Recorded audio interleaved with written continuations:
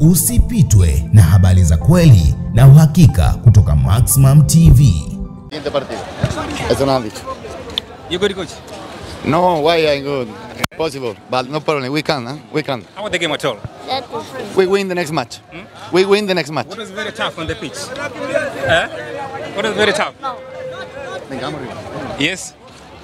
Anyway, for the Simba fans for these results, coach? Thank you for your support. Oh, thank you so much. Can we turn it on Cairo? Of course. Okay. And I think we win, inshallah. And we work too much for win because the fan need that, and we too, you know. What is very complex for today's match here? It's difficult game. Difficult game. Why? This is football. This is football, you know. But we are a good team, good technical staff, good club, good fans. I think we can, of course. And now we need all together, you know. Now we need a positive man, think positive and push, not negative. Will it be easy for you to turn on there at Cairo? Of course, here is more. There I think it's more difficult than here, you know. It's normal. But yes, we lose together and we win together. Thank you so much. You win Thank together? you so much. Of course, we lose and we win together every time. I talk with my goalkeeper. I say, we are together. This is my family. So the same. We win. We win. Remember that, my friend. Okay. Remember. You will win. Of course. Thank you so much. Bwana wewe ni kocha Daniel. Tusiwe kama ile El Clasico ya kule Argentina, watu hata hawazikani. Sisi ni ndugu na nimekuja kuwaunga mkono ndugu zetu, na naamini na wao watatutakia heri na baraka kama mimi ninavyowatakia heri na baraka leo. Asanteni sana. Uzi wa Zanzibar nimevaa. Kesho mambo yatakuwa mazuri kwa Baraka. Tunamuomba Mungu, tunaamini kesho mambo yetu yatakuwa mazuri. Mambo yatakuwa mazuri kesho. Kwema. Tuko poa. Tupo poa. Bila shaka haijakuwa vile ambavyo ulitamani iwe. Matokeo ni matatu, na kuna kufungwa na kushinda na kutoa sare. Tumefungwa, tunashukuru Mungu. Tutajiangalia, tukienda Cairo tunaweza tukashinda. Makosa yalikuwa mengi kiasi gani leo? Makosa ukija kufuatilia, kosa ni moja tu, ni Simba kuto kutumia nafasi walizozipata, kwa sababu mpira tumemiliki, tumecheza mpira mzuri na timu kweli imenini. Hata mashabiki wenyewe wameona, hakuna shabiki anonungunika. Ukimwona shabiki anonungunika, huyo sio shabiki ambaye yani anojua mpira. Shabiki anojua mpira anabidi tuisifie timu kilichofanya, tuiombee mema katika mechi inayofuata. Marudiano tarehe ngapi hiyo? Tarehe 6 sijui. Tunaenda kushinda. Matumaini yalikuwa kiasi gani ama kwa asilimia ngapi kabla ya huu mchezo wenyewe kuanza leo? Kabla ya huu mchezo matumaini, kwa sababu siku tushazoea Ahali akija kwa Mkapa atoki. Nilikuwa na mimi matumaini yangu, nilikuwa najua kabisa leo namfunga, na ndio maana nilikuja na ungo wangu ambao waambia tulieni, boli lipigwe, ungo wa pointi 3 Simba yetu. Nilikuwa na hakika kabisa Ahali achomoke katika uwanja huu. Na sijajua na hakika ile goli la babu, ndio maana goli la mapema alikuwa hamna goli lingine. Goli la babu lile haikuwa bure. Alikuwa bure ile goli la babu. Kuna mtu kwa yupo golini kwa nani? Goli la Ahali. Kuna kiongozi wao alikuwepo. Maana ile goli la babu ukifuatilia. Sababu hata magoli tukosa sisi ni ajabu sana. Sababu sio nani wa kukosa goli kama vile nani? Kuna goli kabisa na goli kipa ili hapa inabidi amalizie, tukakosa kapaisha. Ushaelewa?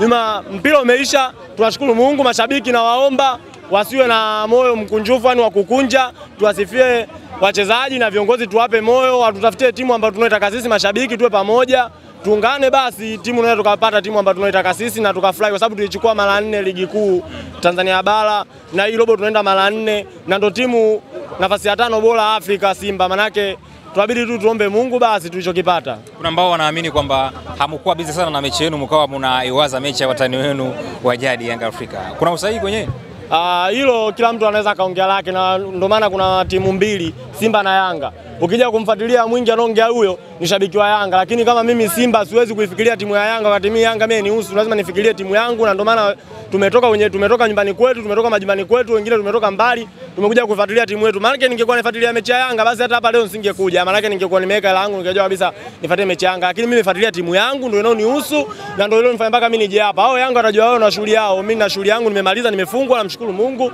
na watu waombee dua kesho watachokipata. Wanasema ni message tosha kitendo cha kocha kuanzisha wale washambuliaji nje na kuanza na force number 9 pale mbele, kwa maana kwanza na mshambuliaji kati ya wale kina Jobe lakini pia Freddy Cobran. Wewe uliona hilo kiwanjani? Kiwanjani nimeliona, yani kwanza forward wote walianzia nje, wakina Kobla, wakina Jobe, wote wameanzia nje na wamekuja kuingia kipindi cha pili.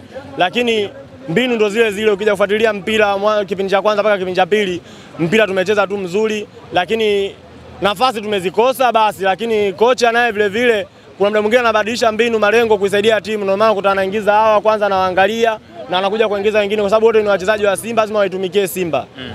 Japo haijakuwa hivyo. Japo haijakuwa hivyo, mashabiki ambao wanajielewa kama mimi, nimeumia kweli. Sababu kufungwa so matumaini yangu. Mimi kwa natarajia nitashinda, lakini nitaondoka nyumbani nitasema sawa, nimefungwa, ndo mpira, kwa sababu tumecheza na timu namba 1 Afrika, Al-Ahli, maana yake sio timu ya kubeza. So eti labda tungefungwa na IF tungesema kweli leo tumefungwa na IF, Simba tumezalilika. Lakini tumefungwa na timu giant, timu namba 1 Afrika, maana yake Simba wataenda kujiuliza kama wameweza kutufunga goli moja kwetu, hata kwao tunaenda kwenda kuwafunga hata goli 5 au 4. Inawezekana. Kwa hiyo hii haijaisha. Hiyo inawezekana, never know, inawezekana kabisa. Bwana, mimi nikushukuru sana. Shukrani na wewe. Asante. Naam, katika kizito. Hali ni mbaya kweli kweli. Pole sana mzee. Asante. Shida ilikuwa wapi? Wachezaji wenyewe. Mechi ilikuwa ngumu. Tumepata nafasi nyingi, tumeshindwa kuzitumia, lakini mimi binafsi nilikuwa naona kuna wenzangu wanalaumu uongozi na nini, lakini mimi naona ni changamoto za mpira wenyewe. Natakiwa tukubali kama ni mpira, hali mkubwa sana. Katufunga dakika ya 4 tu, ina maana ni mpira, mchezo wa makosa. Mabeki walifanya makosa kidogo tukaadhibiwa, lakini sisi pia tumepata nafasi nyingi sana ambazo tumeshindwa kuzitumia. Kama Simba walikuwa wanapiga mipira mingi ya juu, ambapo mabeki wote warefu, kipa mwenyewe mrefu, angalia mipira yote ilikuwa inapigwa juu. Ina maana tumeshindwa kwa ubunifu walao kupitisha mipira ya chini, tungepata hata magoli. Kwa hiyo mimi naona tusivunjike moyo. Tumefunga goli moja, tujaruhusu goli 5 hapa Lupaso. Tuna marudiano kule. Simba sio kwamba ikienda ugenini inashindwa kupambana, hapana. Wakijituma wakienda kule, wakijituma tunaweza tukafanya vizuri. Kwa hiyo mimi naona mashabiki, mimi naona hata kama watu wamevunjika moyo sio sana, lakini tungefunga goli 3 kweli hapa saizi hata kwenye media tusingeonekana, tusingetamba, lakini tumefungwa goli moja, ndio mchezo, inabidi tujipokee. Tuangalie tu tukacheze hata tena nyingine ugenini, tuwahimize tu wachezaji wetu wakienda kule wakajitume, wacheze na nafasi, waangalie mipira, wasipige sana mipira juu. Unapiga mipira chini kwenye kona kibao, na leo kweli kocha alikuwa slow sana kwenye kufanya sabu. Nani hakutakiwa acheze dakika zote zile.